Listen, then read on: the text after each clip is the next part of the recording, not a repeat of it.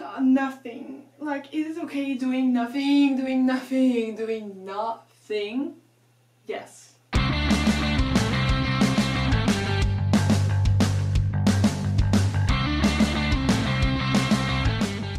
Hi guys! Welcome again on my channel, in my bathroom. Is doing nothing okay? Can I be lazy? It's just okay to chill. How about if it lasts 3 days? 4 days? Of course you go to work and do what you have to do, but how about your free time? How about every time you have free time for a month, you're just not in the mood to do anything? Just nothing. You see, tonight is Friday night and I have a 2 days weekend and I have so many interesting things to do. Projects, photography, art, videos, blog posts. I have my friends here and I could meet up and try new places. But no, I can't. I just can't. Everything will have to wait. Everything is on hold. And it's been the case since a few weeks now. And it's okay. I could cook, exercise, clean, whatever. I just can't. My brain can't. I have nothing to give, or at least I'm not in the mood to give anything. I just don't want it now. It's still interesting, it's still my life, and I still love my friends, and I'm so excited about all these projects. But it's not the moment. All I want to do is play video games and eat chips. Or even better, just stare at my ceiling, that's it, in my bed. So small disclaimer, I'm not depressed, and I love my life. Oh, and also, I'm not lazy. Could be okay to be lazy too. I believe that it's okay to do nothing for a while. I think it's okay. But I don't think society thinks it's okay. Many of us have extremely stressful lives and it's enough of it. I will allow myself this moment for a few weeks, few months. How long it will last, I don't know and I don't care. But you know what? It's fine. Because everything will come back after a while, whenever I'll be ready. And I trust myself for that. If it's not now, it's gonna be later. Basically, what I wanted to say is that doing nothing, being lazy, chill out, is okay, even if it's for a few weeks or a few months.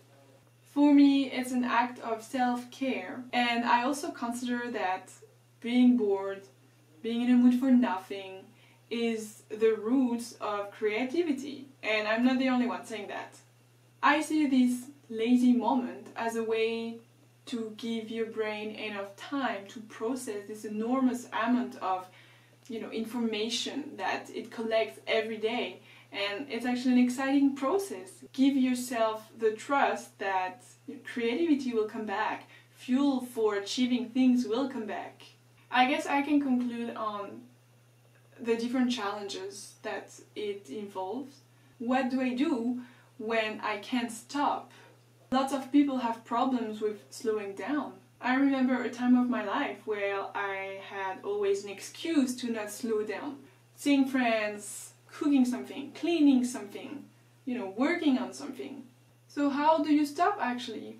Well, you let go of things because your friends and your chores and your personal project that are so exciting, well, they will still be here when you come back from that moment. The second challenge is, how do you do when you're so deep into this numb and lazy phase? You've been there for months and you don't seem to gain back your motivation. You see, right now I'm in a cocoon, a very comfortable phase, and I don't want to get out of it.